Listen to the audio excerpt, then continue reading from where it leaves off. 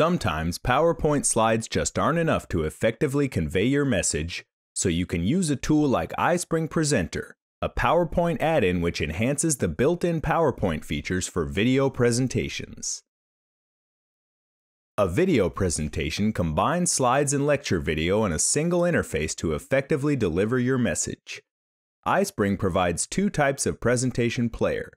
The video lecture player shows slides and video side by side with an adjustable ratio between the two.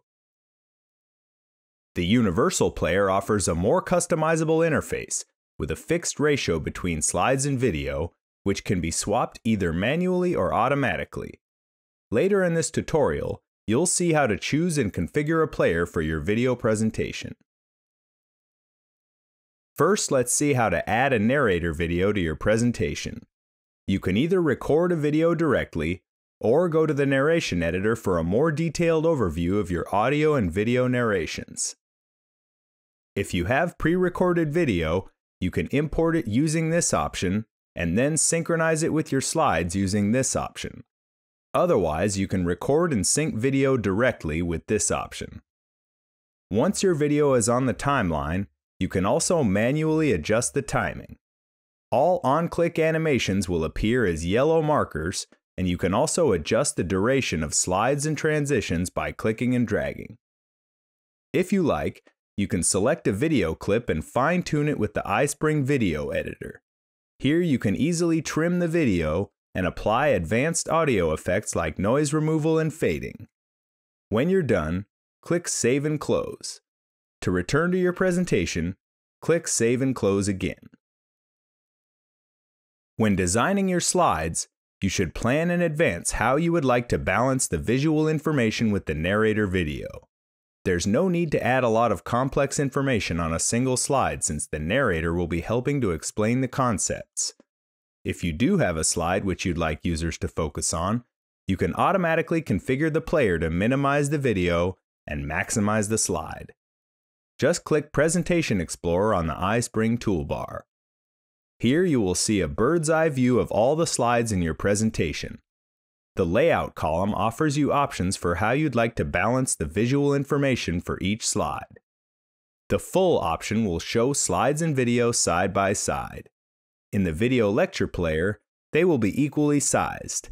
The Universal Player will show the slide in the main area with the video in the upper corner. The No Sidebar option will maximize the slide itself.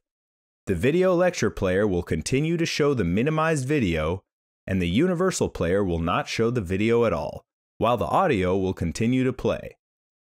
The Maximized Video option will maximize the video and minimize the slide. Here, the Universal Player will continue to show the slide in the upper corner. If you select No Change, then the player will keep the layout from the previous slide. Using these different layouts throughout your video presentation, you can smoothly transition from important slide content to a more personalized narrator focus. When you're done configuring the layout, click Save and Close to return to your presentation. Now you're ready to select a player. Click Publish on the iSpring toolbar and choose a player from the drop-down menu. Now click Customize to see more detailed options. The Universal Player offers a built-in template library to make customization fast and easy. The templates which contain presenter video are Online Lecture with Video and Full, but you can add lecture video to any of the other ones by going to the Layout section.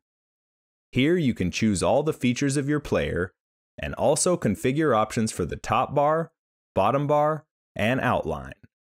From the Colors section, you can choose a built-in color scheme and fine-tune each element yourself. The Text Labels section offers built-in language presets and allows you to change each message individually. Text labels and color schemes can be saved under Custom Presets. When you're done, click Apply and Close. Now let's look at the Video Lecture Player. Once again, click Customize to access the detailed options.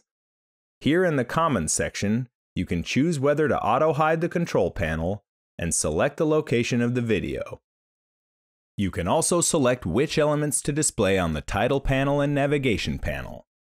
As with the Universal Player, You can configure the color scheme and text labels for your player. When you're ready, click Apply and Close. Now it's time to publish your video presentation for the web. iSpring offers a range of options to fit any scenario. Note that the video option will publish your slides and audio, but the separate video narration will not be visible. Therefore, you should select a format which allows one of the player options. If you're using a third-party LMS, go to the Learning Course tab and select the format your LMS supports. Or you can enjoy direct one-click publishing to the simple yet powerful iSpring Learn LMS. If you don't need all the features of an LMS, you're welcome to use iSpring Cloud hosting and sharing platform. You can even publish your video presentation to a CD or DVD for distribution. If you have your own web hosting, select the web option. The HTML5 format is supported on virtually all devices and platforms, but some systems still require Flash for normal operation, so your safest choice is combined mode. Let's select HTML5 for fast publishing. Now click Publish to begin the publishing process. When the process is complete, the presentation preview window will open.